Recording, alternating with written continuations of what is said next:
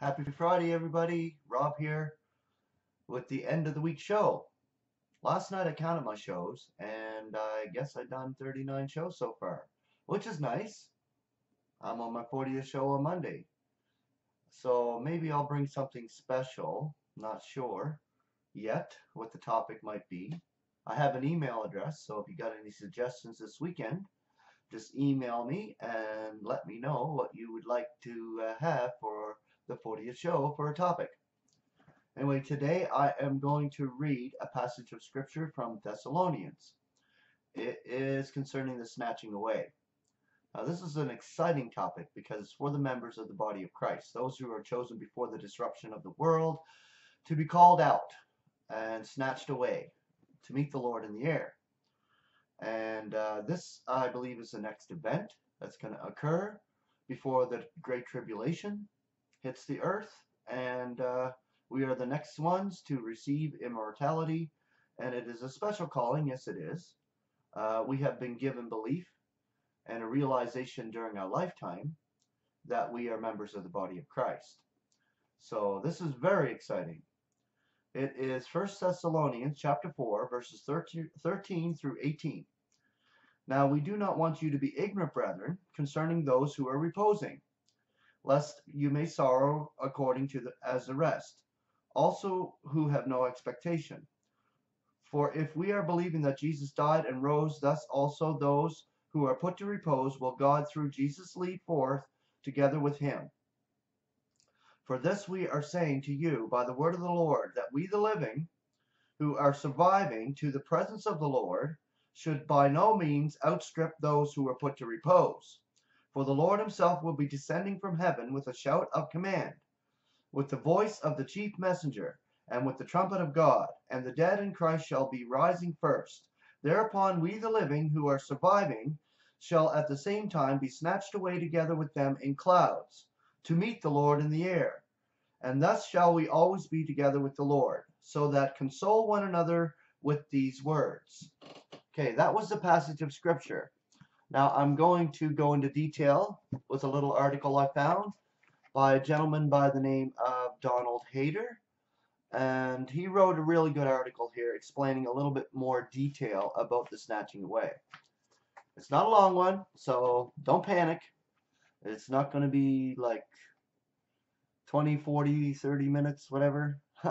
It's going to be a short article today. It's Friday, and let us enjoy this time together, and it's always good.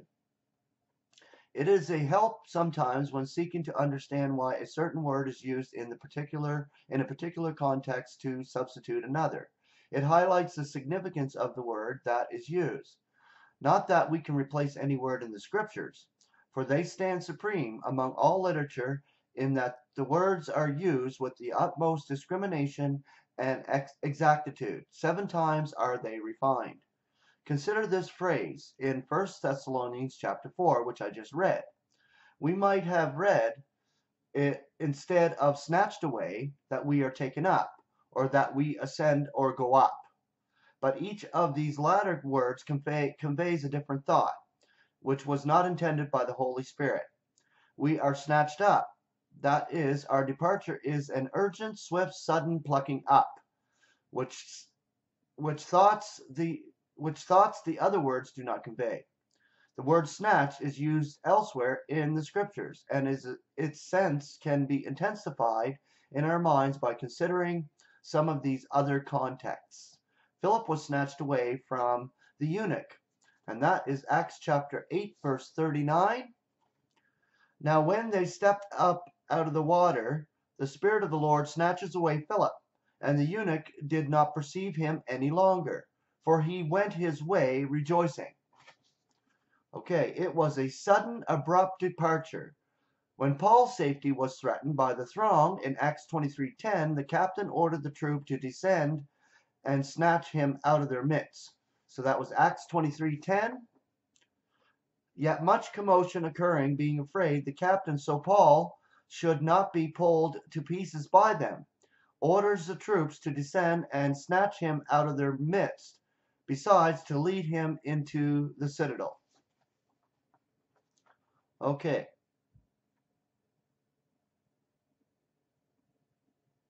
Sorry, I just lost my way there for a minute. On another occasion, in one of the most miraculous and amazing events of Paul's life, he was snatched away to the third heaven and into paradise. Chapter 12, verse 4. Okay. That he was snatched away into paradise. And here's ineffable declarations, which is not allowed a man to speak. He had then an experience similar in this one respect to that which will occur again to him when, with us, he will be snatched up into the air. These examples, if we consider them, will help us grasp the significance of the word snatch when it is used of our introduction into the presence of the Lord at his coming. When the Lord comes, he will snatch us up to him with urgency and speed. We shall not rise to our own volition, though we shall be fully capable of doing so. Perhaps we hesitate, not realizing our power, or perhaps awed by the presence of the Lord, fearful to approach him, but we are not left a moment longer. Simultaneously together in clouds. The dead in Christ who have been raised from the dead, and the living will be snatched up in clouds simultaneously, together. These two words are not synonymous. One refers to the time of the snatching, and the other to the proximity in space of which the two parties go. The snatching upward will occur at the same moment for all in Christ.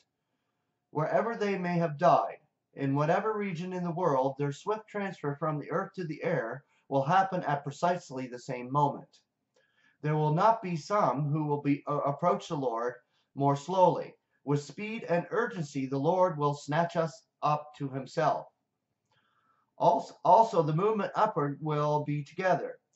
We will not be spread over the expanse of sky singly or in scattered groups, according to where we were located in life or in death. We will be assembled and rise in one company to meet the Lord. It will not, however, be a mass throng. There is a single assembly, for we are snatched up in clouds. Now this does not mean that we shall ascend in the clouds of the sky, but that we shall be assembled like clouds and so ascend to the Lord. This is not an unusual figure of speech, for a mass assembly is often referred to as a cloud. We read of a vast cloud of witnesses in Ezekiel 38:16. Gog goes up against Israel, a great assembly, as a cloud to cover the land. Again, in Isaiah chapter 60, verse 8, those who bring the sons of Israel from afar to the land as a thick cloud are flying. There are other examples. A very apt example is its use is by astronomers who refer to a large group of stars as star clouds. The photographic plate shows that this is most distinctly. Just how the saints will be grouped we are not told. It may be according to the generation in which we have lived, or according to our place and function in the body of Christ. It is enough to know that the vast assemblage of saints will cover the sky as clouds in the vault of heaven, and thus we shall always be together with the Lord, to meet the Lord in the air. The contrast between the coming of the Lord for the ecclesia with a celestial destiny and his coming for Israel are great. To the earth he comes as Son of Mankind. For us he returns as the Lord and chief messenger. When coming to Israel, his feet will stand on the Mount of Olives. For us he descends no further than the air. He travels alone from heaven's height for us, but for his earthly people he is accompanied by his holy messengers. These may be the vast array seen in the throng scene of the unveiling, numbering two great groups of 100 million and 1 million.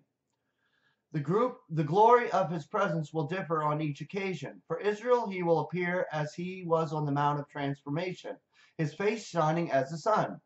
The brilliance of his glory will not be greater than his terrestrial saints can endure. For us he will come as a celestial one, with a different glory, one exceeding in brilliance and brightness as the noonday sun. but we shall be able to look and live. For we too shall be celestials, changed into beings with a glory similar to the Lord's. He himself assembles us with his own voice and his own trumpeting and his personal snatching upward. Israel will be gathered by his messengers. We shall meet the Lord, a personal face-to-face encounter. Israel is assembled to him. The intimacy indicated in the word meet is absent from the record of that assembly. The grace shown to us transcends anything that Israel has. Where then in the air in which we meet the Lord? In this context, it is the same as we understand it in general conversation. It is the part of the atmosphere which contains a mixture of gases essential to life on Earth. It stretches upward for a few miles. Even at the top of the highest mountains, the air is very thin.